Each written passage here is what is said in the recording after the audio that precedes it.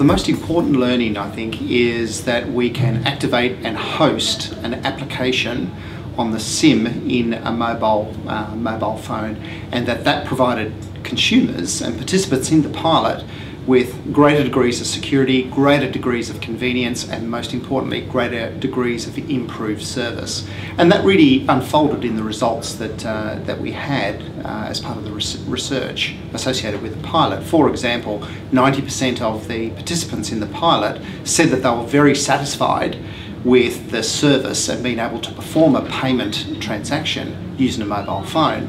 About 95% of participants said that they would use this technology in the future.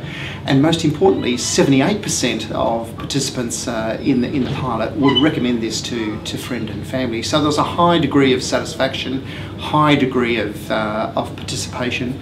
So we can expect quite an enthusiastic response from the market once this service becomes available.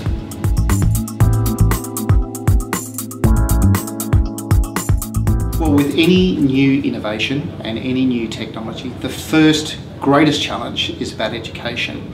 And this is to do with how consumers get their services activated and deactivated once the pilot had concluded. So I think education is a critical component and a critical learning going forward. And here I think financial institutions, merchants, and in fact mobile operators all have an important role to collaborate and figure out the best way with which we can educate the market.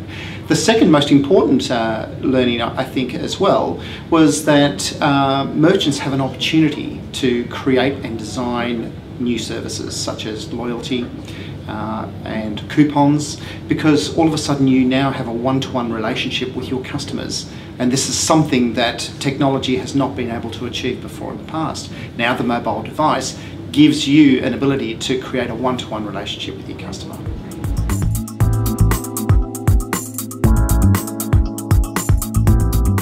There are three key benefits that the mobile device brings over and above the plastic card. That is greater levels of security, greater levels of convenience, and most importantly, improved service. When it comes to security, the mobile device is PIN pad protected. You can PIN protect your phone, and you PIN protect your SIM, most importantly. So having your applications on the SIM provides you with greater degrees of security that plastic doesn't have today. When it comes to convenience, being able to have all of your applications on the SIM in a centralized place on your phone, again, provides you with greater degrees of convenience, because let's face it, we've all got plastic cards that sit in a drawer at home that we just, our wallet doesn't have space for.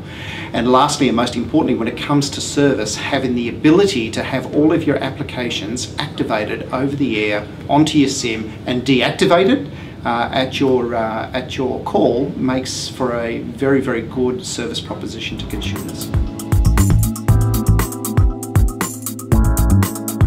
Well, when we think about contactless, the first step in the process is to convince consumers to start transacting with the contactless cards that are already available to them today. So major financial institutions are already issuing us with contactless cards. So the first step in the process is start transacting using contactless instead of using your card to sort of insert into an EFTPOS device or swiping it through an EFTPOS device. Try just waving it past a reader and see what the experience is like. So I think the first step in the process is consumer education to use your cards in a contactless manner as distinct from the traditional ways of performing a payment.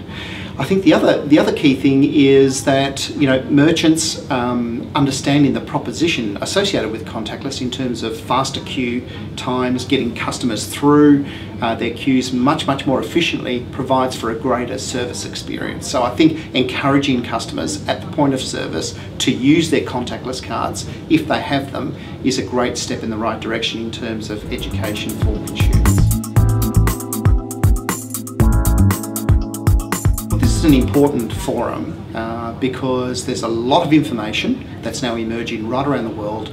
Developments are occurring every week, whether you're a financial institution, whether you're a merchant, and I think you need to be on the front end of that thinking. You need to learn about, I guess, how these new applications, new services are being developed, created, what are the experiences. So I think these kinds of forums, and this forum is an important one to come and learn about experiences that are going on around the world, good and bad, and to take from that some thinking in terms of, well then, how can you participate, how can you capitalise in on this opportunity. There's going to be experts from right around the world participating in this forum. Great forum to come and learn.